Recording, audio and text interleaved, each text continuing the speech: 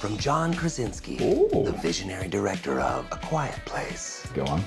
John Krasinski never wants his home to become a quiet place. In fact, the office alum is happiest when his and Emily Blunt's two daughters, Hazel and Violet, are loudly playing make-believe, which partially inspired John's newest film Endeavor IF, which stands for Imaginary Friends.